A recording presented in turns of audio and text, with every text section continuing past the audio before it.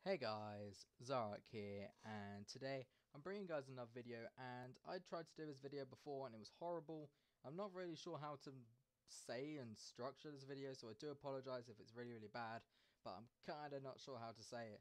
So we're going to be doing a Pokemon theory, and spoiler alert here, I'm going to be spoiling Mystery Dungeon, all of them in fact I'll be spoiling in this. So I highly suggest that if you guys want to play that game, play the games and not have spoilers, probably click off this video. I do appreciate you coming here, but unfortunately it will give you spoilers for the game.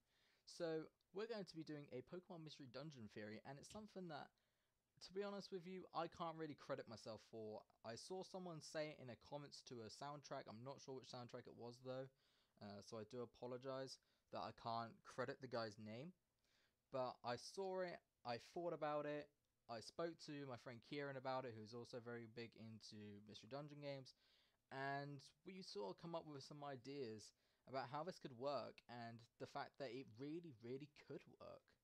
And it might even be the next thing in the list. So, just to give a general synopsis here, the Mystery Dungeon games, as a lot of people will know, is a spin-off game of the Pokemon franchise done by Chunsoft, which you play as a Pokemon, normally human transformed into a Pokemon, but you play as a Pokemon. You go through these dungeons called Mystery Dungeons, which change the layout and has enemy Pokemon in them, and they are pretty renowned for having really good storylines, really good soundtracks to link in with them, and they're quite immersive, emotional, and just really drawing to an audience of hardcore Pokemon fans that really wanted to be a Pokemon in a sense. And they did the game Pokemon Mystery Dungeon explores the time, darkness, and then eventually sky, which was a little bit of an adaptation, but it was pretty much the same game. And probably about 65-70% of the community would say that they were the best Mystery Dungeon games. I think that if we go for 65%, I would say that 15% probably say Red and Blue, and then 20% would, no, sorry, 15% would say Super Mystery Dungeon, and 5% would say Gates to Infinity. So that is a pretty popular game. And before this year, well, last year, sorry, should I say, 2015, no one thought you could even get anywhere close to it. The immersion in the game, the emotions, the soundtrack, the story, it was absolutely beautiful. It had a big ass plot twist with Dusknoir and Grovyle, and also had the best boss probably ever to exist, which is Primal Dialga. And in all, it was probably one of the best, if not the best, Mystery Dungeon game.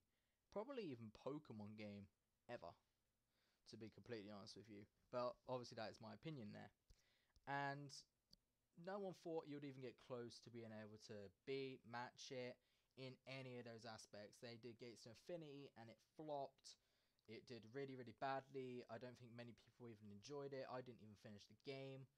And, you know, you had Red and Blue. It was really good. It was a nice idea. Then they did Explorers of Time, Darkness and Sky, and it was best game ever. Then they did Gates to Infinity and it flopped.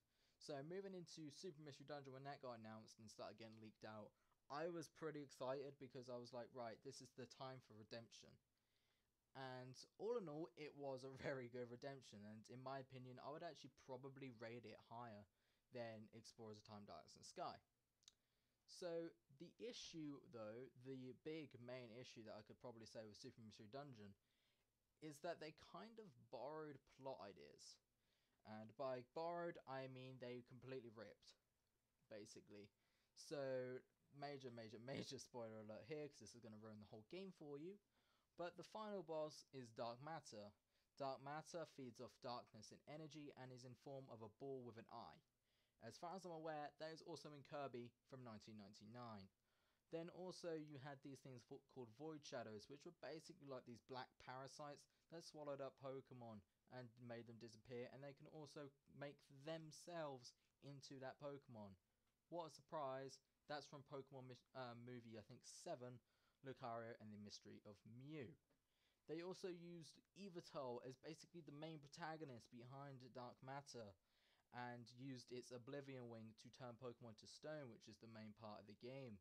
What a surprise, that's in Pokemon Movie 16.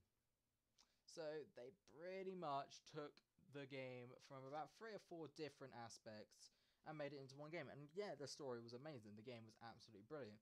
But it kind of felt a little bit cheap because it was already made in a sense. Like, it was just adapted, it was changed.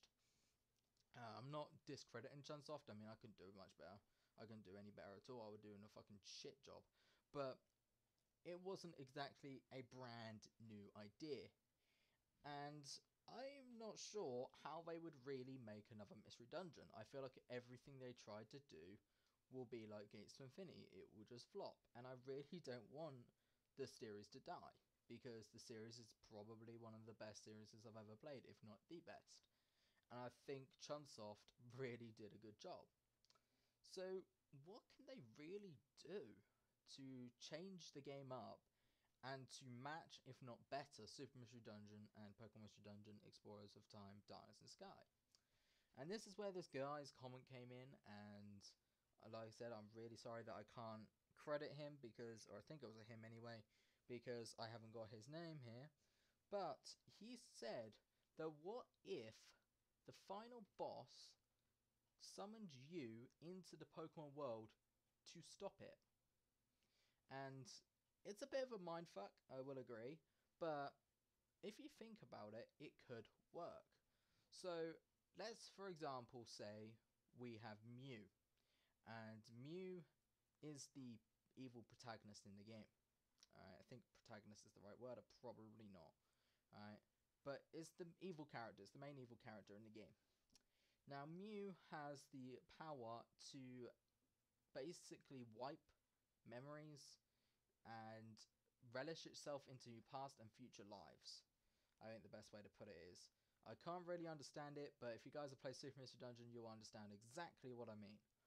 Now, what if it knew that somehow it was going to become corrupt or whatever, because corruption is basically a main part of every single game nowadays, and knew it was going to turn evil, and so then summoned you at the time that it was about to go to be evil to stop it? It's a bit of an interesting theory in a sense, because you can play around it so many different ways. If you look at the main game series of Pokemon and Pokemon Black and White, and you take the character N, for example, N was basically second in command to Ghetsis in Team Plasma, I believe they were called. But he thought that they were separating Pokemon for the good of Pokemon, and he believed that he could connect with Pokemon. Whereas Ghetsis had a completely different idea, and it was just using N as a basically brainwash. So what if you were that character that was getting brainwashed in a sense, and then you had to be convinced to then go back on basically quote unquote your master in a sense to save the world? There's always different possibilities. The one thing that Pokemon have never done, as far as I'm aware, I might be wrong, in any game ever, any main game, any side game, is they've never had you as basically the evil character. Ever. As far as I'm aware, I might be wrong in that, but just trying to think back to any game, there isn't. You're not bad in any of them. So I think that would be pretty interesting to really speculate and just see the ideas. And I thought it was a really, really good idea, and I do thank that guy for the comment. So that's really going to be it for this video, guys. I hope you guys did enjoy. What would you guys like to see in a mystery dungeon? What would you guys ideally want to do in a mystery dungeon? And what do you think would top Super Mystery Dungeon and Pokemon Mystery Dungeon Explorers of Time, Darkness and Sky? So this has been Zoroarrkk. Hope you guys did enjoy. If you did, leave a like down below and subscribe if you're new and enjoy my content. And I will see you guys in another video. Peace out, everybody.